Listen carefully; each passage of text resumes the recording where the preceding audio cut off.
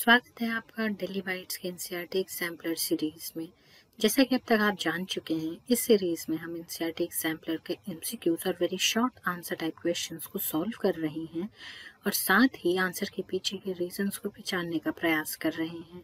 ये video lecture plant physiology chapter 4 respiration in plants पादपों में श्वसन के बारे में है और जितने चैप्टर्स हैं उन सारे चैप्टर्स के वीडियो लेक्चर को अवेल करने के लिए आप हमारे चैनल के प्लेलिस्ट में जाइए, जहाँ पे एनसीईआरटी एग्जाम्पलर 11 बायोलॉजी नाम से प्लेलिस्ट बनी हुई है।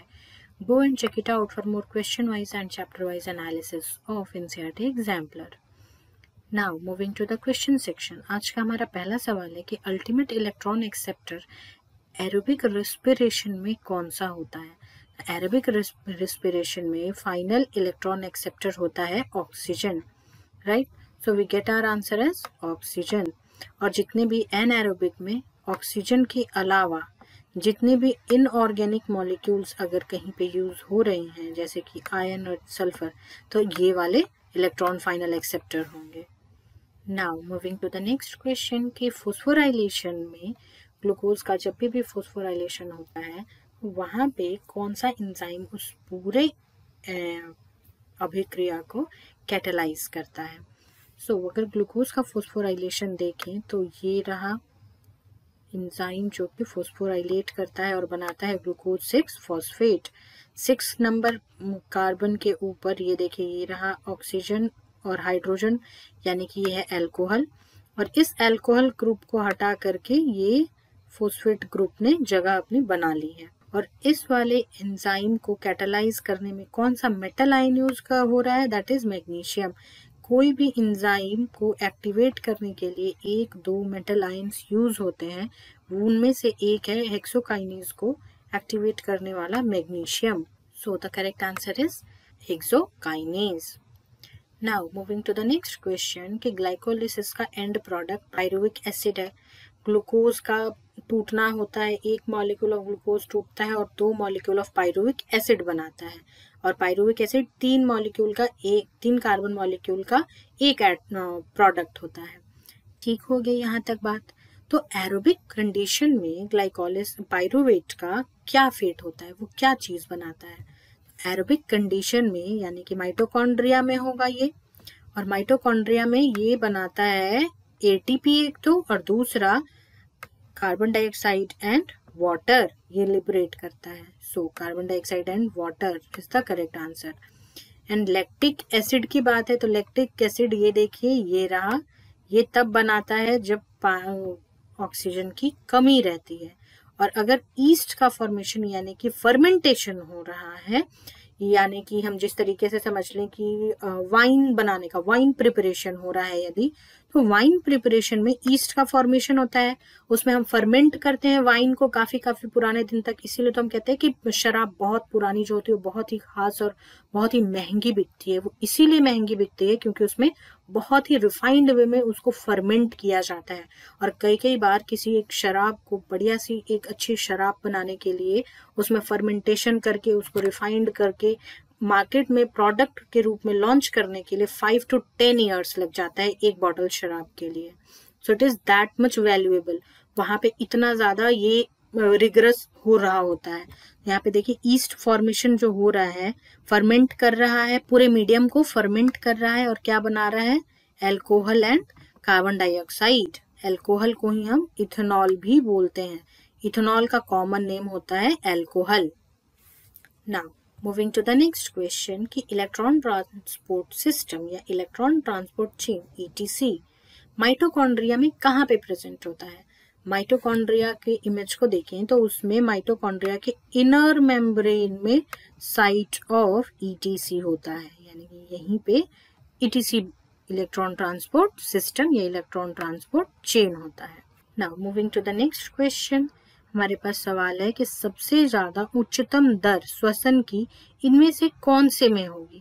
तो इनमें से सबसे ज्यादा श्वसन की दर होगी जर्मिनेटिंग सीड में, यानी कि अंकुरित बीज में। कभी भी आप अंकुरित के होने के लिए घर में चने हैं या फिर और भी कोई स्प्राउट है, उसको बांध करके रखा गया है, तो वहां पे जब उसको हम खोलते हैं तो वो हल्का सा गर्म प्रतीत होता है, हल्का मतलब स्लाइटली हीट हमें हाथ में रखें तो पता चलता है। वो इसीलिए क्योंकि वहां पे रेट ऑफ रेस्पिरेशन जो है ना बहुत ही तेजी से हो रहा होता है, क्योंकि अंकुरन हो रहा होता है साइड बाय साइड। अंकुरन के लिए उसको चाहिए हीट, चाहिए वार्मथ, चाहिए वाटर, चाहिए फिर अपने फूड को सिंथेसाइज भी करना है, उसको ग्रो भी होना है। तो एक साथ बहुत छोटी सी जगह में बहुत सारी चीजें हो रही हैं, तो वहां पे जो रिस्पिरेशन का रेट होता है बहुत ही ज्यादा होता है, क्योंकि at the end of respiration क्या प्रोड्यूस होता है, एटीपी, और वही एनर्जी है ना, वो एनर्जी जो प्रोड्यूस हो रहा है उसी की वजह से सारा कार्यभार जितने भी सेल के अंदर का है वो कंप्लीट हो रहा है। इसीलिए सबसे ज्यादा rate of respiration germinating seed का होता है। Now moving to the next question, इनमें से सही कथन का हमें चयन करना है। माइटोकॉन्ड्रियल मैट्रिक्स में पाइरुवेट का निर्माण होता है। माइटोकॉन्ड्रियल मैट्रिक्स में तो होता ही नहीं, माइटोकॉन्ड्रियल मैट्रिक्स में या फिर माइटोकॉन्ड्रिया में जाकर के पाइरुवेट डिग्रेड होता है, पाइरुवेट और फर्दर ब्रेकडाउन होता है एरोबिक कंडीशन में और बनाता है ATP, carbon dioxide and water. अभी हमने देखा लास्ट सवाल में, तो ये स्टेटमेंट ऐसे ही गलत हो गया। फिर हाइड्रोजन के निष्कासन के लिए श्वसन में ऑक्सीजन की आवश्यकता होती है, बिल्कुल होती है, तभी तो हम oxygen last acceptor of electron, और बाद में हम बात कर रहे हैं फोटोसिंथेसिस में भी इलेक्ट्रॉन का पूरा जो फ्लो हम दिखा रहे हैं, जान रहे हैं कि हाइड्रोजन जा रहा है, वाटर जा रहा है और वहां पे हाइड्रोजन निकल रहा है और ऑक्सीजन लिबरेट हो रहा है, तो ऑक्सीजन की तो आवश्यकता है ही बिल्कुल। एंड देन कीवंड में ग्लूकोज का पूरा विघटन हो जाता है, नहीं होता है विघटन, ग्लूकोज का कंप्लीट नहीं होता है। नाउ ऑप्शन बी हमें दे रखा है कि सक्सिनाइल कोएंजाइम ए जो है उसको सक्सिनिक अम्ल यानी सक्सिनिक एसिड में कन्वर्ट करने के लिए एटीपी के सामान्य तुल्य, उसी के जैसा ही सिमिलर टू एटीपी कोई एक और मॉलिक्यूल यूज होता है। अब ये देखिए सक्सिनाइल कोएंजाइम ए ये रहा, इसको कैटेलाइज करने के लिए है सक्सिनाइल कोएंजाइम सिंथेटेज, इस पूरे अभिक्रिया को कैटेलाइज करता है।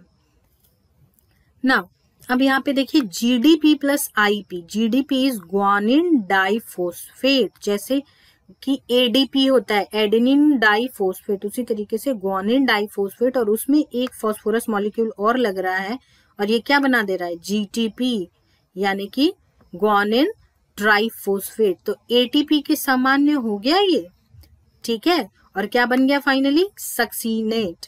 तो अब इसी में एसिड जब हम एसिड डालेंगे, इसका हम कार्बोक्सिलेशन कर देंगे तो सक्सीनिक एसिड बन जाएगा।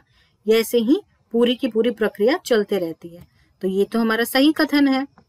Now moving to the next question कि माइटोकॉन्ड्रिया को हम पावर हाउस ऑफ सेल कहते हैं, तो ये ऑब्जर्वेशन नीचे दिए हुए कौन सा स्टेटमेंट सही सपोर्ट करता है। तो हमारा लास्ट ऑप्शन दे रखा है कि प्लांट और एनिमल सब में माइटोकॉन्ड्रिया प्रेजेंट होता है, बिल्कुल प्रेजेंट होता है, लेकिन उसका संबंध पावर हाउस ऑफ सेल से कैसे हो, कोई चीज की क्लैरिटी नहीं है, ये ऑप्शन बिल्कुल नहीं होगा। Enzymes of Krebs cycle are found in mitochondria, बिल्कुल enzymes of Krebs cycle found मिलते हैं हमें माइटोकॉन्ड्रिया में, लेकिन क्रेब साइकिल के एंड में क्या उस अमाउंट ऑफ एटीपी प्रोड्यूस होता है, नहीं, क्रेब साइकिल के एंड में 1 या 2 एटीपी और वैसे ही 1 या 2 एनएडीपीएच भी बनता है। नाउ नेक्स्ट हमारा दे रखा है कि माइटोकॉन्ड्रिया है डबल मेम्ब्रेन, डबल मेम्ब्रेन है तो उससे हमारा पावर हाउस का क्या मतलब है, ये तो इसका तो कोई रिलेशन है नहीं।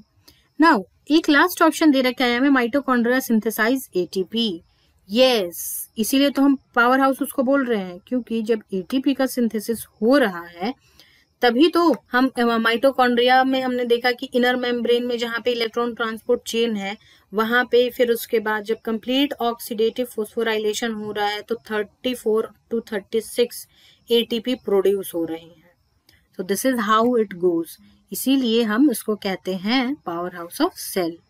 Now moving to the next question कि and product of oxidative phosphorylation, and product पूछ रहे हैं, तो ये देखिए ये रहा माइटोकॉन्ड्रिया हमारा और इसमें ये क्रेब साइकिल हो रहा है और ये इलेक्ट्रॉन ट्रांसपोर्ट चेन और ऑक्सीडेटिव फोस्फोराइलेशन होने के बाद एंड में क्या बन रहा है, एटीपी बन रहा है। एंड ये भी हमें पता है कि ऑक्सीजन भी और ये भी हमें पता है कि वाटर भी प्रोड्यूस हो रहा होता है, सो ATP plus water. Moving to the next question, one of my favourites, match the following questions.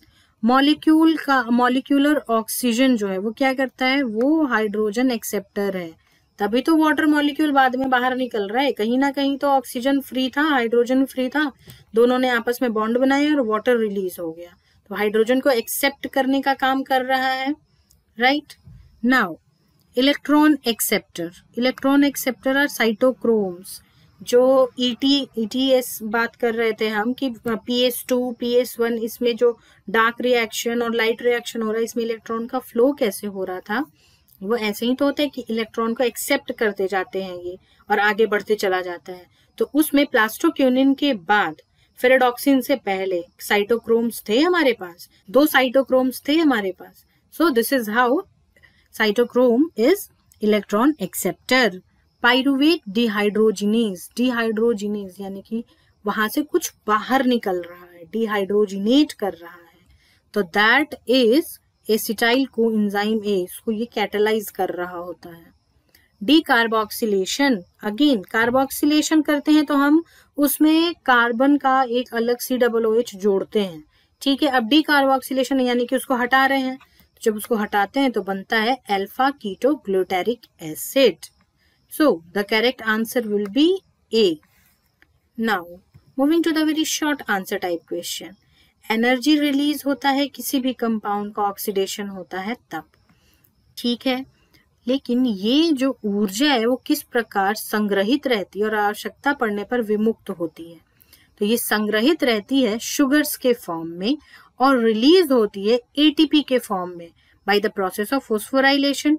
Phosphorylation के प्रोसेस से ATP एनर्जी रिलीज करता है। अब उसमें क्या होता है, उसमें ATP के बॉन्ड टूटते हैं और ADP प्लस IP होते हैं, और ये जो IP है यानी फोस्फेट है, यही होता है एनर्जी, जो आगे जितने भी हमारे अभिक्रियाएं हैं उसको कैटालाइज करता है, उसको ऊर्जा प्रदान करता है। Now moving to the next question कि टर्म एनर्जी करेंसी हम किसको कहते हैं और कौन सा सब्सटेंस है जो एनर्जी करेंसी के रूप में पौधों में और जंतुओं में यूज किया जाता है। Energy currency is very simple कि जो मॉलिक्यूल सेलुलर एक्टिविटी के लिए एनर्जी प्रोवाइड कर रहे हैं उसी को हम एनर्जी करेंसी कहते हैं। तो उस हिसाब से कौन है, ATP है। बहुत ही सिंपल है कि ATP is energy currency of the cell in plants and animals both, ये वहां पे काम करता है। Now moving to the next question, RQ यानी respiratory quotient equals to A/B हमें दे रखा है। तो A और B क्या है, और सबस्ट्रेट में RQ अगर 1 आ रहा है, मोर देन 1 आ रहा है और लेस देन 1 आ रहा है, तो इनमें से कौन सा है जो ऑक्सीडाइज हो रहा है। तो सबसे पहले तो हम ये देखते हैं कि RQ यानी respiratory constant is equals to क्या होता है।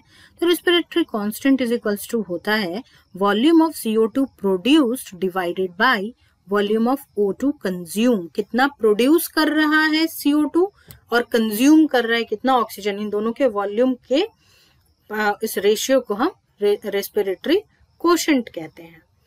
नाउ कि कौन से टाइप का सबस्ट्रेट यूज हो रहा है, अगर रेस्पिरेटरी कोशेंट 1 है, लेस देन 1 है, मोर देन 1 है। तो अगर लेस देन 1 है तो फैट्स वहां पे ऑक्सीडाइज हो रहा है, मोर देन 1 है तो प्रोटीन्स ऑक्सीडाइज हो रहे हैं, और इज इक्वल्स टू 1 है तो वहां पे कार्बोहाइड्रेट्स ऑक्सीडाइज हो रहे हैं। ये वैल्यू याद रखनी बहुत जरूरी है।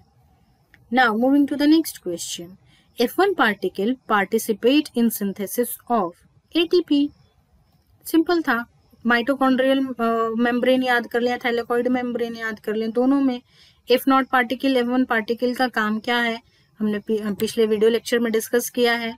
अगर आपको नहीं याद है जाइए विजिट कीजिए और आपको मिल जाएंगे वो। Now moving to the next question, when does एनाएरोबिक respiration occur in man and east.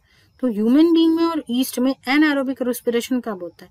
तो ह्यूमन बीइंग्स में जब हम एक्सरसाइज कर रहे हैं, साइकिलिंग कर रहे हैं, मसल्स को ऑक्सीजन कम मिल रही है, काम ज्यादा हो रहा है, तो उस टाइम पे वो लैक्टिक एसिड प्रोड्यूस करना शुरू कर देते हैं पाइरुवेट का। और ईस्ट का फर्मेंटेशन में वेरी सिंपल, ईस्ट कभी भी फर्मेंट कर रहा होता है उस समय एनाएरोबिक रेस्पिरेशन होता है, तभी तो अल्कोहल बन रहा है। Now moving to the next question कि इनमें से कौन कौन से मॉलिक्यूल ऑक्सीडाइज होने पे कितना कितना देंगे एनर्जी। तो सबसे पहले हम एनर्जी देखते हैं कि कौन सा ऑक्सीडाइज होने के बाद कितना एनर्जी रिलीज करेगा। 1 ग्राम ऑफ फैट ऑक्सीडाइज हो जाएगा तो 9.45 किलो कैलोरीज एनर्जी प्रोड्यूस करेगा? 1 gram of protein 4 kilo calorie, 1 gram of glucose सबसे ज्यादा करता है, 686 किलो कैलोरी प्रोड्यूस करता है। नाउ 1.5 ग्राम ऑफ प्रोटीन और 1.5 ग्राम ऑफ ग्लूकोज, ये दो चीजों का मिक्सचर है, तो ये क्या ऑक्सीडाइज होके प्रोड्यूस करता है? लगभग 4.87 kilo calorie.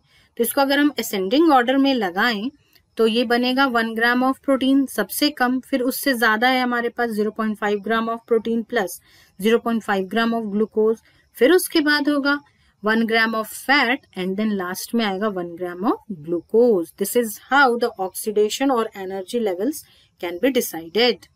Now moving to the next question, हमें दे रखा है कि ग्लाइकोलिसिस हाइपोक्सिया, हाइपोक्सिया मतलब कि ये वो कंडीशन है जहाँ पे ऑक्सीजन कम मिल रहा है।